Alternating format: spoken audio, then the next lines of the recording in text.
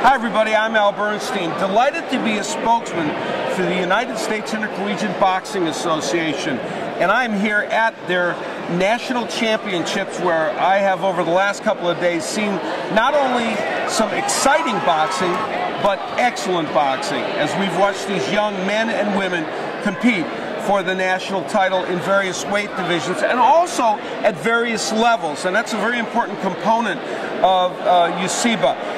There are beginners, there are novices, there are open divisions, and so everybody is matched appropriately. And the reason that's important is because number one, we have great matches, and number two, it's important for the safety of these fighters. So people are not in mismatches.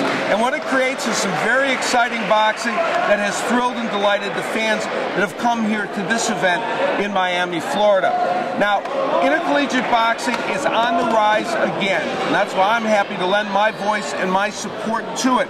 You can help as well.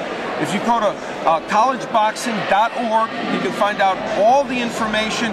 You can donate to this terrific organization, and you can offer whatever help you can to keep college boxing alive and revive it to the place where it was just about 50 years ago, when there were scholarships and young men and women are able now to utilize boxing and have it be something that adds to their life on a collegiate level. This is a great organization, and I urge you to help out.